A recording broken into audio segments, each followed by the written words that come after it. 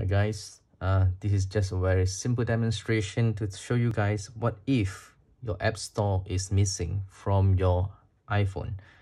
So let's say you accidentally remove it by clicking here, remove app, remove from home screen.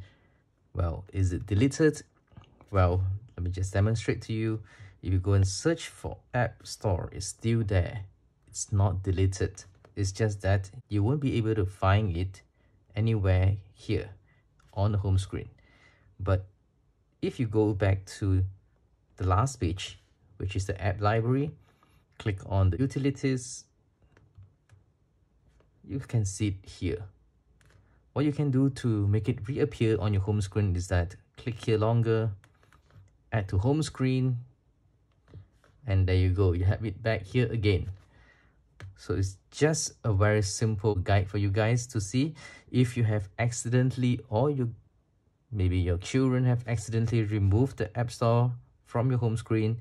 It's not deleted, don't worry, it's always here at the utilities, back at the app library here. Okay, so I hope this video helps you. Please give me a thumbs up if you like this. Thanks and have a good day. Bye.